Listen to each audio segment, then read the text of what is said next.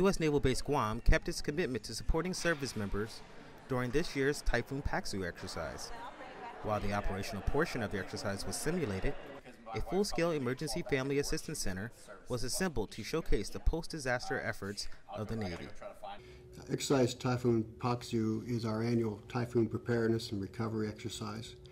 We utilize this time every year to work with our DoD partners and also work in conjunction with our local government partners to run through our various checklists of preparation, and then also work through some events where we actually recover from damage from typhoons and different scenarios that we would be encountered with post-typhoon.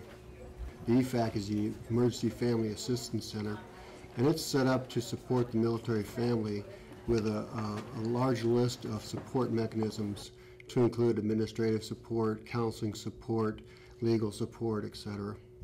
Jones. I need Samuel Jones. I need a place to stay. My house got flooded out. Okay. Some doors and windows got broken. Did that help you? 6407. I feel much better knowing that there's programs available for sailors in trouble after natural disasters.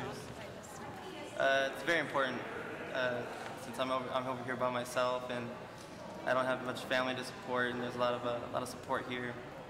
A lot of programs to keep everyone's morale up and look out for everyone's well-being. For Joint Region Marianas, I'm Petty Officer Corwin Colbert.